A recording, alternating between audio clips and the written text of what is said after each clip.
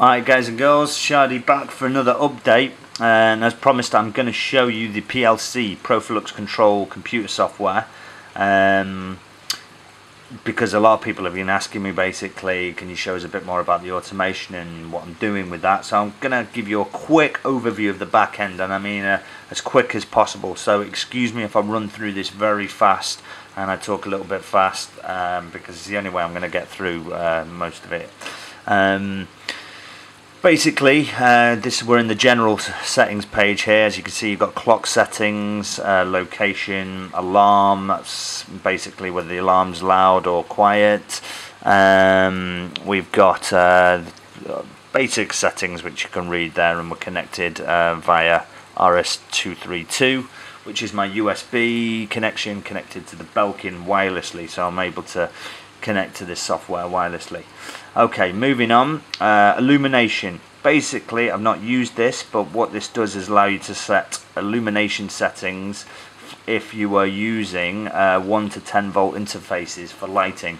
For example, you know, a lot of these individual LED units, you can plug them into the Profilux and do thunderstorm stuff all manually. In other words, configure your own lighting, which should probably work out a lot cheaper than buying something like these Radeons, which I've got. So I've not used it, but looks pretty good. Processes. These are all your timers basically, which as you've seen, I'll show you this one for example. I started dosing alkalinity in the previous video I've shown you. Doing 20 mils a day, so that's 10 dosings a day of 2 mils, which allows me to do a nice progressive dosing and not shock the system. You can see there the days of the week, and that is set timer 1. And as you'll see later on when I run you through the socket functions, you'll see how I've assigned that to a particular plug unit. Extras, you've got pumps, Eheim pumps and stuff, which I don't use it, but if you're using these pumps you can configure them into certain formats, wave modes, just like the wave box on the Vortec does. But obviously I use that independently. Probe sensor controls. Okay, so this is where you set like the nominal value that you would like your pH to be. At the moment I'm not doing it because I'm not controlling anything, but in the future I could set this nominal value, say, to 8.3, and if it deviates by a certain amount I can get it to do certain things. For example, turn my dosing pump with my alkalinity on and start dosing the system to get it back up to 8.3, something I might consider in the future. So these are all the settings, these are the calibration settings here. Same for the temperature, pretty much exactly the same. I have got this set to a deviation actually, which basically will turn on my heaters when it goes too cold. Nominal value is 78.8 that I've got it set at. So yep, that's that. I've got it enabled to there's the calibration data, and it's the same for the conductivity. I'm possibly thinking in the future of dosing, well, yeah, basically dosing salt water instead of fresh water for the ATO if the salinity falls too low, but I've found that the salinity is staying pretty constant at the moment without having to do that, but I think I am going to set that up eventually. Radox, I'm still waiting for my null plug, which is supposed to be arriving very soon. In fact, I need to chase him up about that because I think he's bullshitted me. I don't think he sent it. These are my levels. As you can see, level 1 and 2 is set to min-max control. I know it says level 2 is not enabled, but that's just a default setting from min-max control. Level 1 is the max and level 2 is the min. Level 3 is the auto top off, which is self-explanatory. If it drops below a certain level, it just tops off fresh water. And I can also, that's the bit where I'll do some programmable logic for it to decide which peristaltic pump to turn on, depending on the salinity. I'll show you a little bit about how I would do that later on. Yeah, so if we look at the measurement data, we can see that I have currently got the pH, temperature and conductivity. I can go to display graphics. Sorry, I can let's have a look here. For some reason, and I'm not quite sure why, Just pressing load. Not used that this much actually. It usually gives me a read and save option there, but I think because I've just done it previously, it's not letting me do it. Display graphics, hold on, it's probably I have to go and bear with me because I've not used this that much. There we go, that's the test one. Right, so because I just saved one previously, this is the measurement data for the past since the 18th to the 24th, and it's showing the pH swing, which has been between 7.93 and 8.13. A little bit low, that's why I've started dosing the alkalinity. Temperature's been pretty constant. Did have a shoot up to 79.6 on the 21st, which I think was because my wife turned the radiator. In fact, I know it was because I turned it down the next day. She put the radiator up by the back of the fish tank, which I gave her a little telling off for.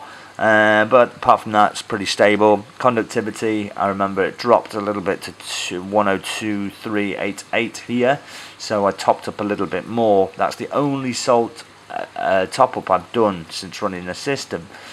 So I'm thinking that I will do that little function of auto salt top up down the line. But that's basically gives you some of the measurement data. Remote control. Basically this I can remote control the actual front panel, and it shows you what it's displaying at the moment. I never use it because there's no need. I can do everything from the PLC control here anyway, so I don't know why. It's an extra feature, I suppose. But so go to the socket functions. This is in system. You've got socket functions, your 1 to 10 volt interfaces, your digital inputs, and different types of plug bars than the PAB. In fact, if I show you here on the system, you can see I've got 3 power bars connected to the Profilux, and the digital inputs is actually my I believe it's my dosing pumps, which I've got assigned, which I'll show you here in the socket functions. Pull that over and I can show you the description of what's going on. So these are my socket functions. 1 and 2 is heater 1 and 2, and that's set to the function temperature 1 heater, which basically acts as a little program that turns on the heaters should they drop below the nominal value. In fact, if you look there, you can see that's how you do it. Set the function 1 to temperature 1, and set that to the heater, and that's how that controls the temperature. Going over socket 6, which is my skimmer, that's just set to always on.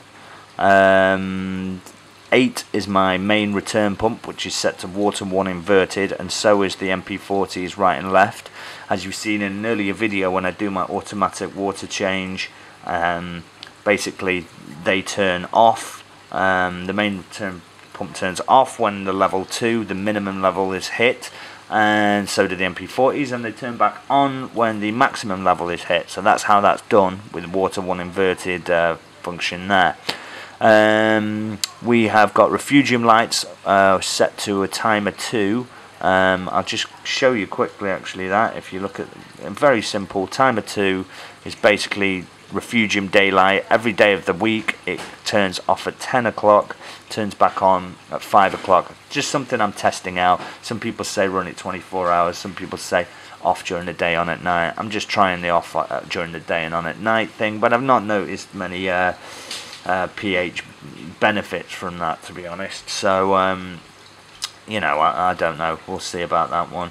But that's what I've done there. You can see I've done that by setting it to the timer 2. Very simple. That's the refugium lights.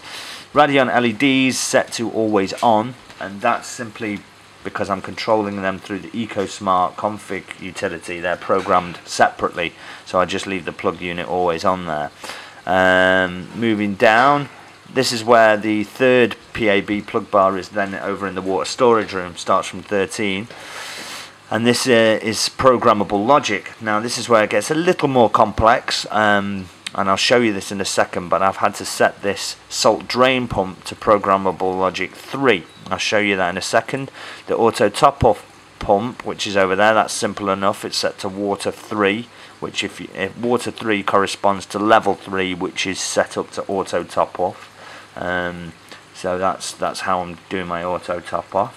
And the salt fill pump is set to programmable logic 6. I'll show you that in a second, but just to finish, the final thing is my dosing pump 1, which is doing the alkalinity, is set to timer 1, and I showed you that before. So now moving over to the programmable logic, basically, as you'll see, this programmable logic is how you kind of customize certain functions to how you want them to happen. So as you can see, they were set to 3 and 6 before. 3 is very simple. It starts the drain pump for the automatic saltwater change, and all it is the 2 inputs. If you're familiar with Boolean logic, it's AND, NAND, OR gates, and all of that kind of stuff. If you're not, you can look it up on the internet. It's fairly simple, but basically this AND function needs 2 inputs. First input is always on, and the second one is set to timer 10, which basically means when timer 10 is active, then the salt drain pump's going to start. Then you can see 6 is the delayed on. That's the salt fill pump, and basically I set this delayed on to however long it takes me to drain the system to what I want. For example, if I'm doing a 30% water change and I want to drain 30% of the volume, say if it takes 3 minutes to drain that, I will set it to 3 minutes 30 delayed on. 30 seconds is the time it takes before the actual return pump stops, before it actually hits that delayed on point. So I'll set it to 3 minutes 30, and then when it's finished draining, the salt fill pump will automatically come on. It's set to programmable logic 5, which is basically the water 1 function, which is the min level, so that it starts when the water hits that minimum level. The delayed on starts basically. So that's just a brief, very quick overview of how programmable logic works. I mean, obviously you can see you just set basically the input. That one's water 1, that one's always on, and it's an AND function. So I know that I don't have time to go into much more in detail. The email side of things basically is I've got emails working from the PC, but that's not great for me because it means I have to have the PC connected to the Profilux, but I've not managed to get it configured so that it comes directly from the Profilux. The emails are sent directly from the Profilux. So I'm buying an Ethernet cable and hardwiring it because I've not managed to do it wirelessly, so I'm going to test it wired to diagnose that and try and get that fully working. So that's the only little glitch I've got at the moment, is getting the emails from the Profilux computer wirelessly to notify me. And if I'm honest with you, having looked at that email part of it, that's one part of it which I think falls down a little bit, because you have to put certain codes in so that you know what it's emailing you about, and I think they could have come up with a better, more simpler function there, Profilux, for how they how you're notified about what particular problem it's emailing you about. So this video has taken quite a bit of time. We're almost coming up to 15 minutes, and I've just skimmed everything pretty briefly, but I hope that gives you an insight into how I'm automating things with the Profilux. I know I've talked very fast, but I've had to. But thanks everybody for watching, and by the way, thank you. I've hit 200 subscribers now, which I'm really happy about. So yeah, keep subbing to me. I'm going to keep coming out with these videos showing you the full journey. We're right in the first stages, the early stages of the tank here, and hopefully it's going to go on for years. So yeah, thank you everyone for watching. Thanks for your comments. Love everybody and all your input that you give me. So this is Shadi signing out.